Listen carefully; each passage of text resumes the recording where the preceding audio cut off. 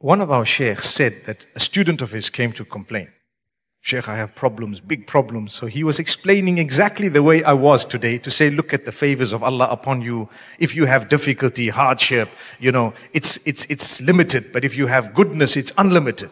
Whatever you have, count the good and count the bad. How many things have gone wrong in your life? You can count 10 things. How many have gone right in your life? You will not count them. Okay? So he kept on saying, this young man complaining, saying, no, I've got the most difficult life from everyone. He says, okay, we will do something tomorrow in the masjid. He says, okay. The following day, as the people were entering, he gave everyone a pen and a paper and said, right, I want you to write 10 of the most difficult things in point form that you are going through in your life. Every one of you. So they all sat down, a few hundred of them, and they wrote 10 of the most difficult things they were going through. No names, no nothing. And what happened is they put it into a bucket. So each person's little piece of paper was in a bucket. And then he shook up this bucket and he told the people, right, all your problems are in this bucket. All your issues are in the bucket. Right? I want you to pick up one paper each. Or keep on picking up papers until you're happy with one that you would like. Did you hear that? I am saying I have more problems than all of you. Okay? That's what this young man was saying.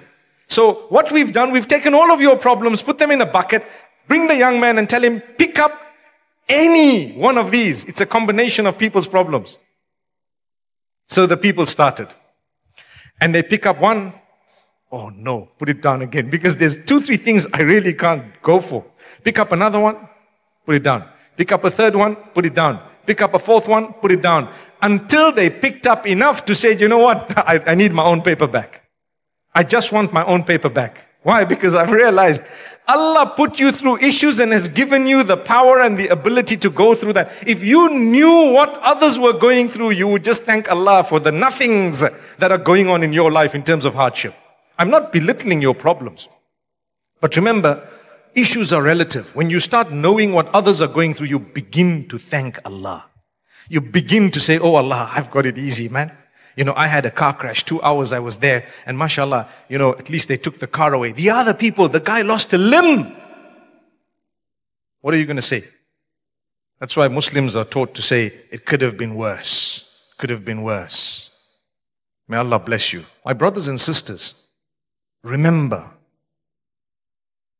it's not like you're not going to go through challenges in life. You will. We just came out of COVID, hopefully.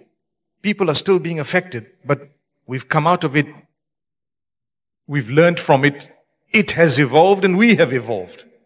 And subhanAllah, we've lost loved ones. Some of us have lost a lot. Some of us have gained as well. Pick up the pieces and keep going. If you're going to pity yourself, you're going to go nowhere. You have to be strong. You have to get up in the morning. There's no chance. You have to get up. You have to start off with that prayer in the morning. You have to move and you have to make sure you made an effort through the day. The Almighty will bless the rest of it. If you're going to be lazy and worrying about, oh no, I can't even get out of bed, force yourself to do a few of those things and the rest will be done by Allah. In the sense that, see how Allah opens your doors. Brothers and sisters, I will share 5 practical tips from Islamic teachings to overcome laziness and become more productive in our daily lives. 1. Recite this dua.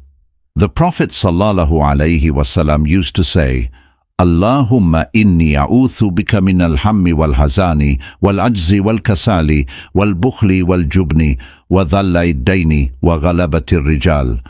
O Allah, I seek refuge with you from helplessness, laziness, cowardice, and feeble old age. I seek refuge with you from afflictions of life and death, and seek refuge with you from the punishment in the grave. Sahih al-Bukhari 2. Optimize your sleeping schedule. 3. Practice cleanliness and self-care. 4. Embrace an active lifestyle. 5. Surround yourself with righteous, productive people.